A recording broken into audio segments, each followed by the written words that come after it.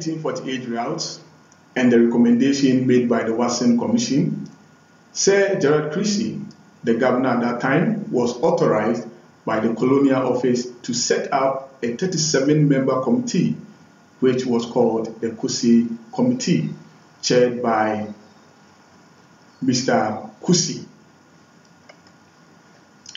The COUSSEY Committee was commissioned on the 14th of March 1949. The chairman of the committee, as I said, was Sir Henry COUSSEY. The committee was tasked to do a constitutional reform for the Gold Coast, that is, to draft a new constitution in line with the recommendation made by the Watson Commission. Now let's talk about the recommendations of the COUSSEY Committee. The COUSSEY Committee recommended that there should be an enlarged legislative council.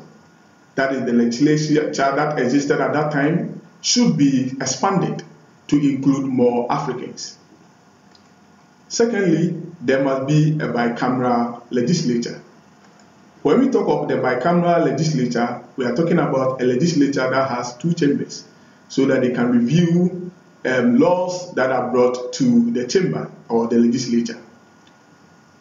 Thirdly, they said the executive council must include Ghanaians or Gold Coasters at that time, because at that time the executive council was only made up of British.